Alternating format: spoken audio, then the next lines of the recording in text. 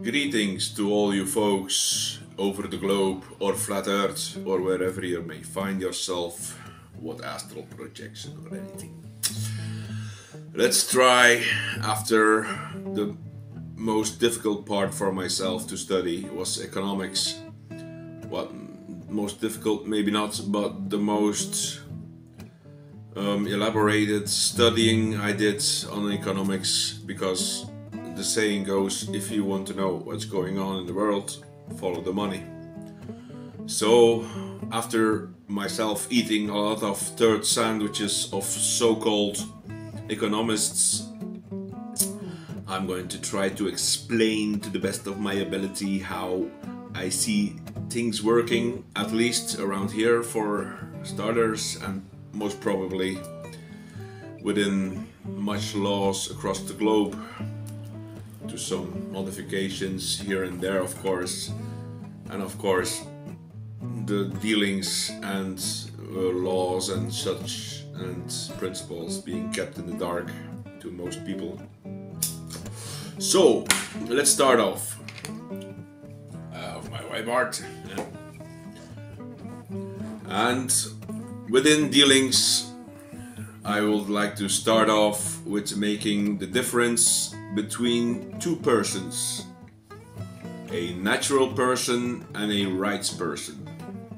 So a natural person would be just the human in flesh and blood, and those are registered under the citizens register in City Hall, wherever they live. And the rights person can be any company that is obliged to be registered under the Court of Commercial Law, in which district they all occupy and make their businesses, and they must have a business plan or a commercial plan and act accordingly to it. So a natural person would not be written in capitals, it would be just the first letter of capital and the last small vowels, or yeah. And of course the rights person can be any company, that is all capitals, probably in America like such, but in most countries it should be like such. And of course that is why the big business owners never lose their personal belongings, because their personal belongings are written under their natural person and their company belongings are written under the rights person.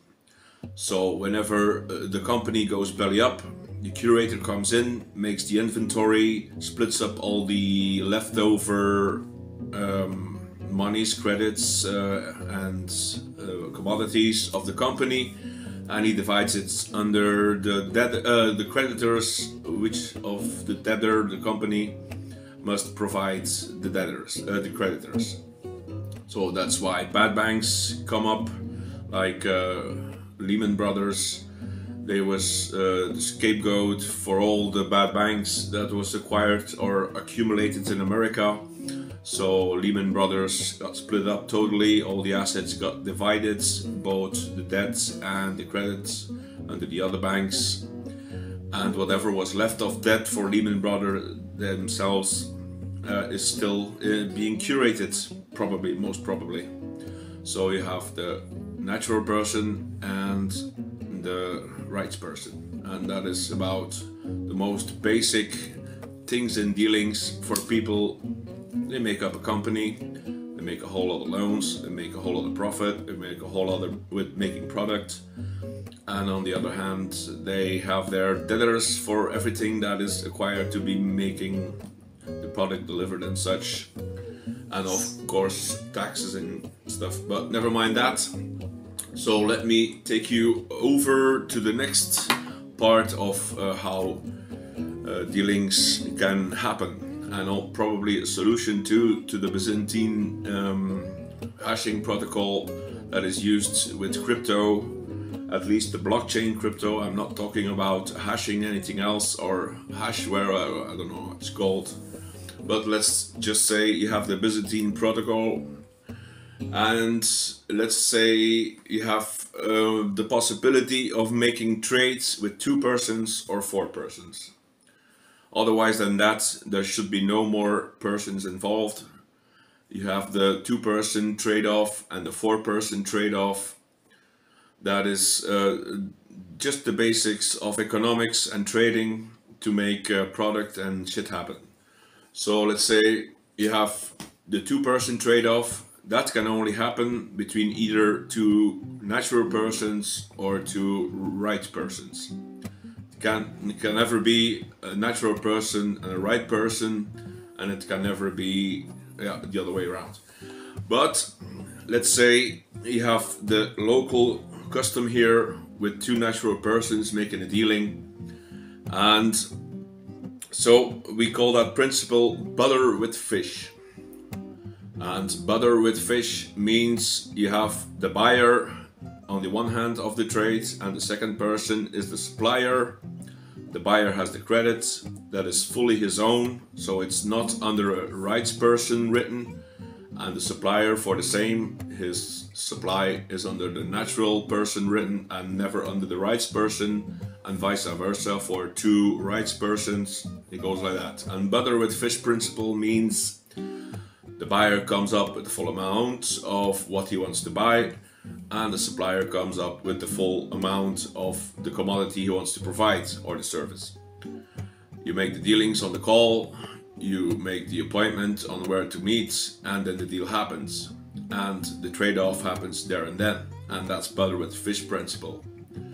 Now, let's go over to the dealings with 4 persons. Now I have my whiteboard.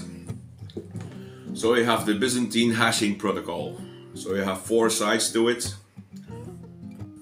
like that. And in the middle, you have the goal. The goal can be anything, right? See?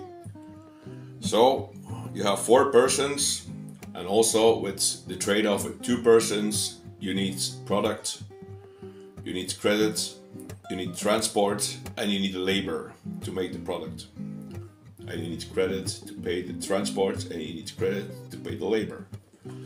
So, on 4 sides, every 4 of them being either a rights person or a natural person, that can be made up in contracts.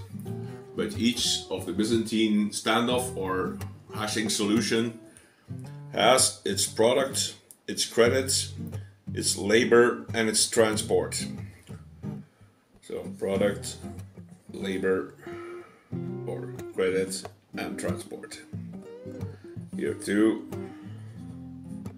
credit and transport, product, labor, credit, never mind.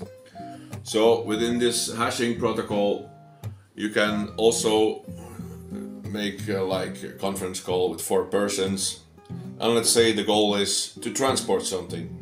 Okay, one guy says, I have the transport here in my vehicle or station of trucks. I need so much credits. Who wants to provide credits? You see what goes on? And to reach the goal, one wants the products, somebody wants to deliver the transport, this guy wants to do the labor. And whatever happens within this hashing protocol, you can obviously see that the goal can be acquired with making the right dealings among all 4 of them if plenty is provided within this Byzantine hashing protocol. And of course, once the hash is fully made and the goal is on paper or on digits, fully transactable, then you have the block. So in real life dealings, it's nothing more than that to it. So do you need legislation? Do you need a law? Do you need people siphoning off anything from trinkets of anything else? You know, that's not really needed, and that's what crypto is about, but you can do it in real life. So let's take, for instance, you go to a barber, or no, maybe not something else. What can I come up with?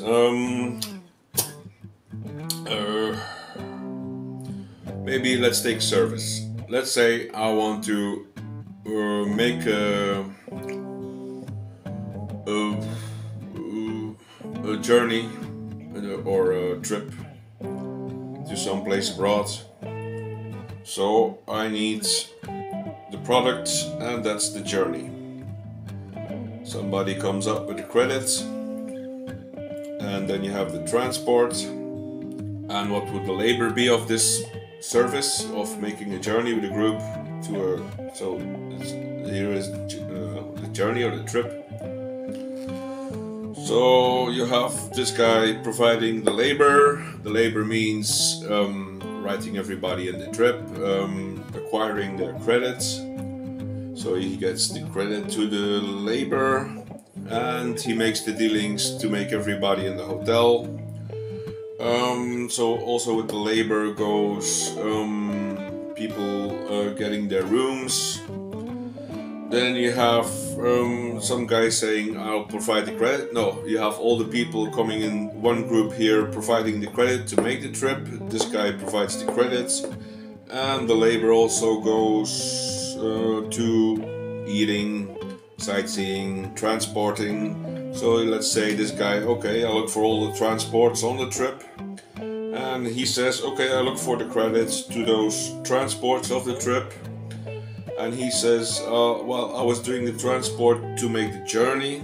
So you do the you see how it goes. This is the hashing protocol in real life. And how smart contracts where everybody is like, I don't know, whatever comes around in these trade dealings, like collateral, overhead. What else can there be? Bribes. You know how bribes go abroad in places that are not as quite heavily regulated like Belgium or most places in Europe. Well, I'll just gonna keep it at this. We're 12 minutes into it. I hope I provided you with quite good information that can get you going along and rip me off and come up with your own ideas and try to make a buck. Alright, see ya.